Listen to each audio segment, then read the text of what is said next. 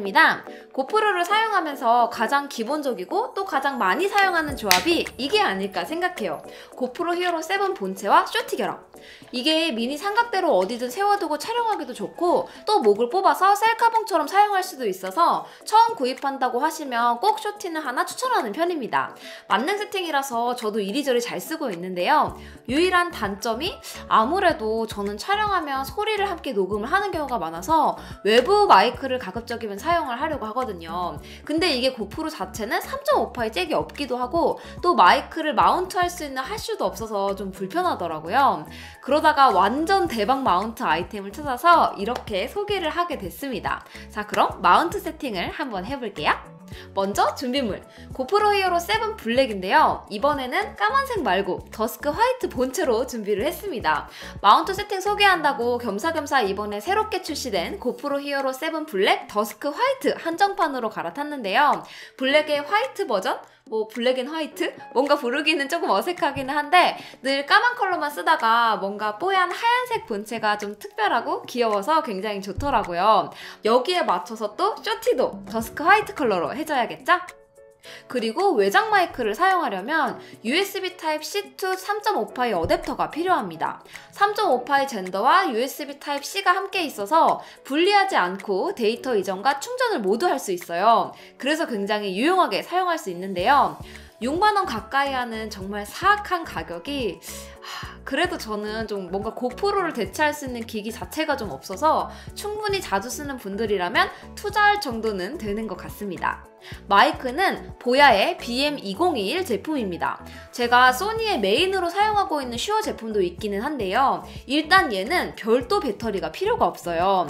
그래서 스마트폰이나 고프로, 오징어 포켓 이런 데 쉽게 물리는 용도로 쓰고 있습니다. 쇼크 마운트와 윈드실드가 한 번에 일체형이기도 하고 또 기본 구성품으로 TRS와 TRRS 케이블이 둘 다 포함되어 있어서 쓰는 기기에 따라서 바꿔 쓰시면 돼요. 마이크 필요하신 분들 이거 진짜 완전 추천합니다.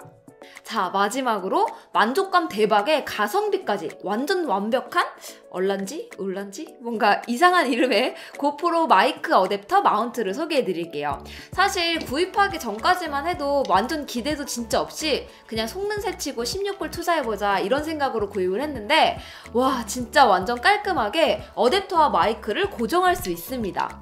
이게 그냥 가지고 다니면 어댑터를 고정을 할 수가 없어서 본체랑 부딪히면서 들어가는 소리가 진짜 거슬렸거든요. 근데 이거는 본체 하단에 완전히 고정될 수 있도록 어댑터를 넣을 수 있게 되어 있고 또 거기다 마침 어댑터의 케이블도 딱 한 번 꼬아서 넣어주면 되는 길이라서 진짜 맞춘 것처럼 깔끔합니다.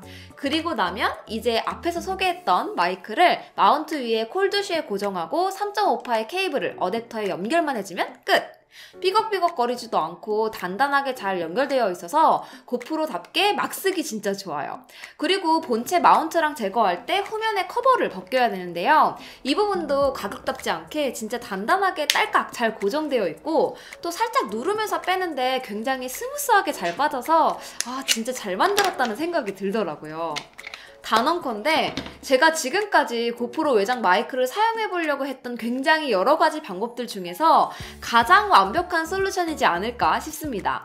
고프로를 원래 용도대로 익스트림 스포츠나 과격한 액티비티 촬영용으로 사용을 하신다면 마이크에 대한 욕심이 없을 것 같은데요. 만약에 저처럼 고프로를 좀 작고 편한 카메라 용도로 자주 쓰는 분들이시라면 좀 더 좋은 소리를 담을 수 있으면서도 거추장스럽지 않게 빠르고 가볍게 사용할 수 있는 이 세팅 진짜 완전 추천드립니다.